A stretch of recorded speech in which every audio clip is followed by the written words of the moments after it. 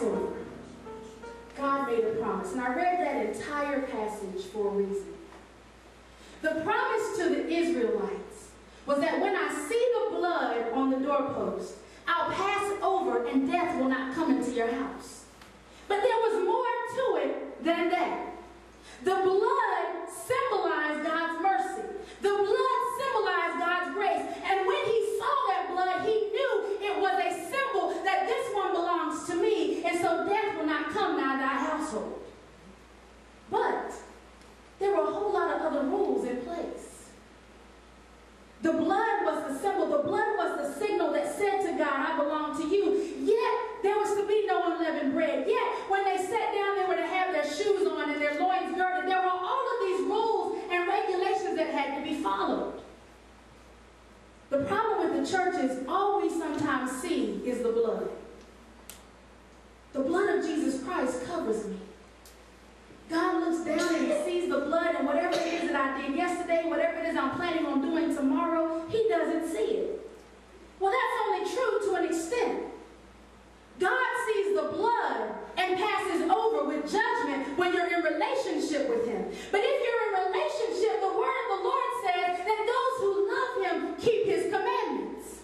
We can't continue to sit and try to hide under the blood, yet we don't want to do what God has instructed us to do. We can't continue to sit and try to hide under the blood, yet we don't understand what real repentance means. Repentance is more than being sorry. Repentance is more than getting caught.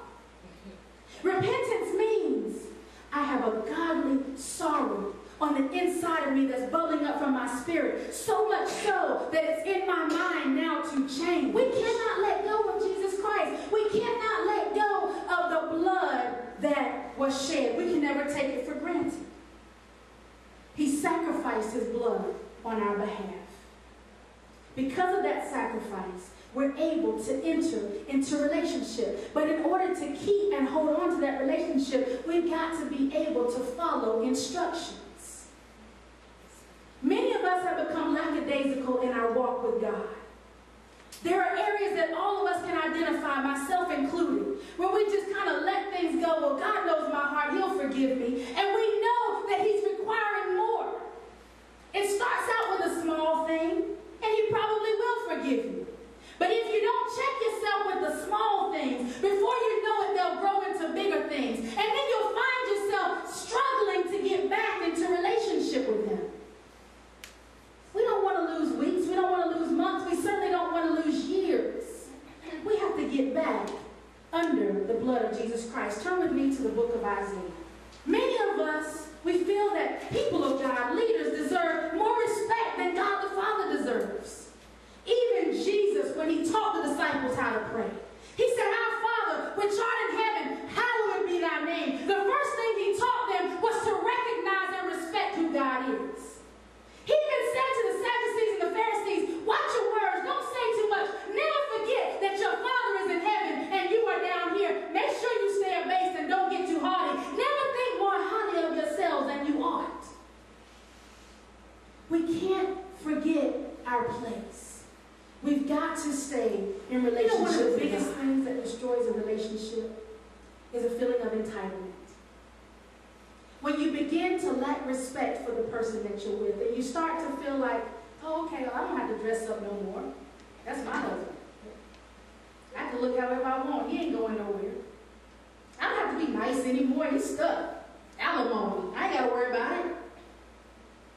We start to feel this sense of entitlement, and we get comfortable, and then the other person begins to feel a little bit less respected. So is it with God. We stop saying, Lord, I'm spending time in your presence, and I'm spending time in your word, and God, I just want to believe you for this thing. I want faith so that I can bless somebody else, and God, I need you to meet these needs so that I won't have to worry and I can do these things. And we start out with a life of prayer, and then all of a sudden we get this doctrine that says you ain't got to pray no more, just name it and claim it. Just lay hands on it and shout around it. Oh, now we're entitled. Now we can tell God what we want. Can I tell you a secret? Prayer still works.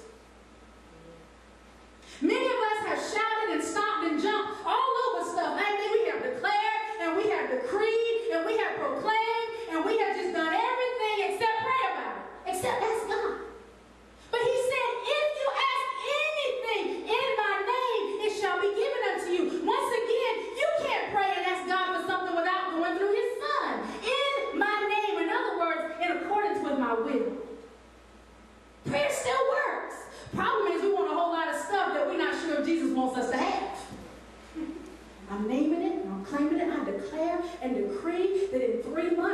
going to meet my husband, and it is so. Amen. We never asked, God, is that your will for me? We want to take Jesus out of the equation. And many times we'll say, no, that's not what I mean. I'm just speaking in faith. No, that's exactly what's happening. We get so caught up in routine that now we feel like we just deserve something. Because I'm a pastor, I just deserve to drive a Bentley, even though my entire congregation is broke. Oh, I just deserve to have an entourage. No, Kanye West deserves to have an entourage. Janet Jackson deserves to have an entourage. Why? Because that's the business that they're in. But when we're in kingdom business, we shouldn't need an entourage. We have a hedge of protection built around us. If the Holy Spirit on the inside of you is the Holy Spirit of the Bible, then greater is He that's on the inside of you than He that's in the world. Why do you need a posse to preach the word? Amen. I'm confused. Why do we have pastors that are worried about drive-bys? You got a Hummer, more protected than the president's car, and you're a preacher? Why do so many people hate you? Oh, I know that we're supposed to suffer for the word, but they're not shooting you because of the word. They're shooting you because you slept with their wife. That's why they're shooting at you. They're shooting at you because you owe them drug money. That's why they're shooting at you. It's foolishness. It's foolishness. The Bible says that men will see our good works and glorify our Father who is in heaven. Anytime we're doing good works, but we're getting the glory, we got to check ourselves. That should be a stop. Wait a minute. Everybody's saying you're the bomb, you're great, you're anointed, you're this, you're that. But I haven't heard anybody say glory be to God. I haven't heard anybody say thank you, Jesus. I haven't heard anybody say God is working through you. Stop. Reset. Rewind. God, what have I missed? What am I doing wrong? Whenever we take someone for granted in any type of relationship, it's going to begin to crumble.